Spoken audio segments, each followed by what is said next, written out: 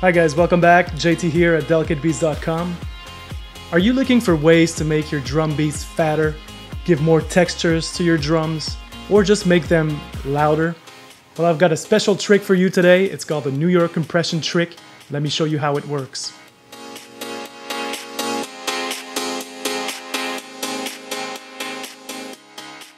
The principle behind the NY compression trick is fairly simple. You just have to create a duplicate of a track and exaggerate certain characteristics using EQ, and then literally crush the sound with compression. I've created 3 drum loops in 3 different styles, and I'm going to show you how to approach each of those styles using the New York compression trick. First, let's start off with a house loop. I'm going to play the loop first, and then we're going to see how the NY compression trick affects the second copy of the loop.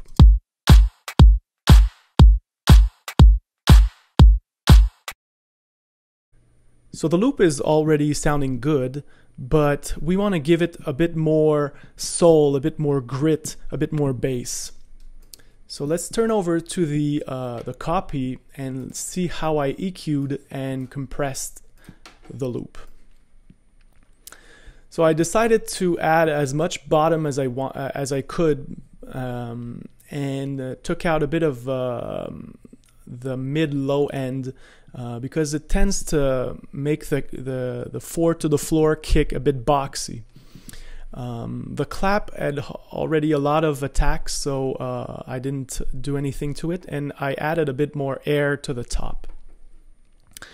Now, the most important thing in the New York compression trick is to crush the sound the right way.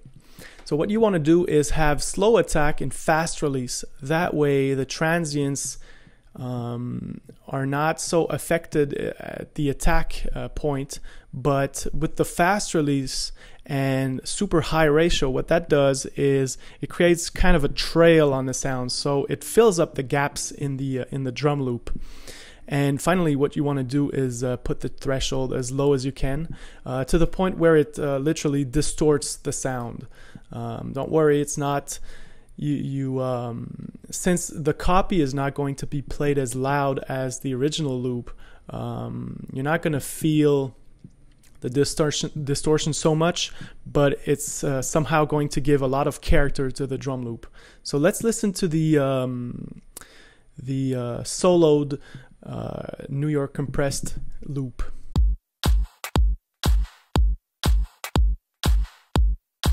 Let's compare back with the original loop.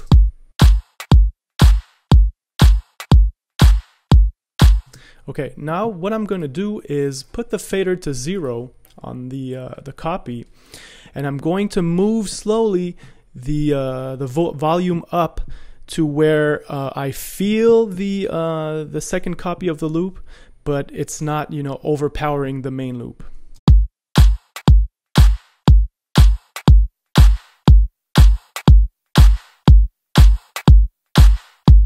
And there you have it. Now I'm going to do a little before and after so you see what the effect is exactly on the loop.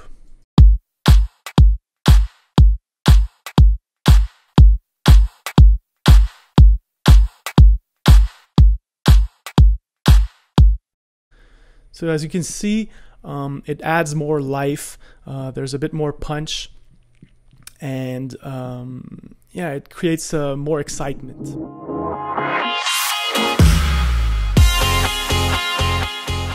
Even though the New York compression trick was invented by disco mixing engineers in New York in the 70s, there's no reason why hip-hop producers or trap producers shouldn't make use of that super cool trick.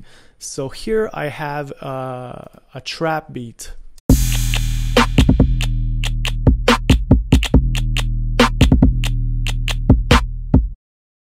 So obviously, on the trap beat, what you want to emphasize is the bass, or the 808.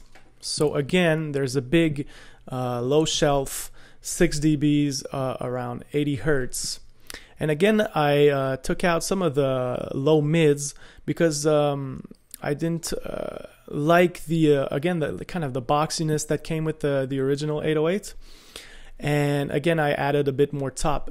This time I dipped around the snare, or the high mids, because the snare was a bit too ear tiring when I applied compression.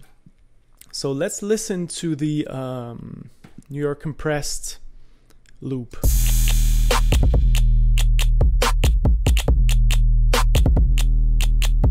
So here, depending on how much distortion you want, you can play with the threshold a bit.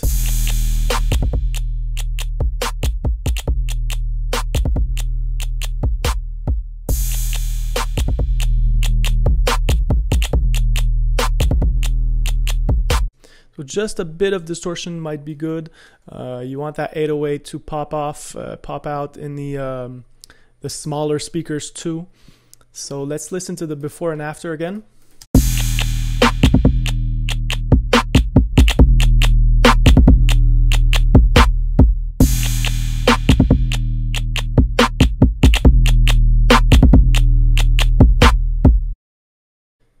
I could probably move down the volume on the New York compression trick. Again, it's there is really no right or wrong way to do this. It's just based on what you like to hear. Now let's move on to the boom bap, or should I say just regular hip hop beat. Here's my beat.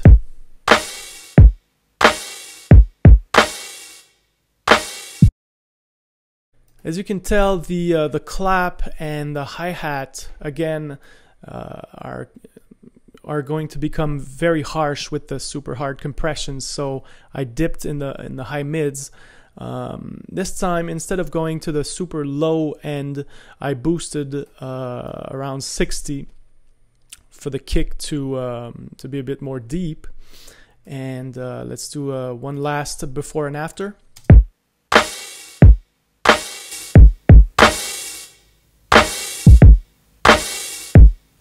So in this case, I could even, you know, back off a bit on the hi-hat, the open hi-hat, and the clap.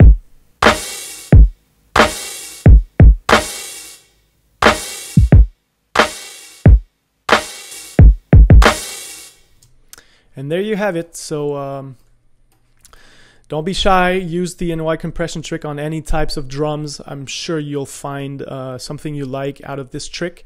Thank you for watching. Don't forget to watch my other videos, such as the Dr. Dre snares, or if you're into EDM, I have the EDM kicks. And subscribe to the channel, because there's always some new and good stuff to come. Thanks.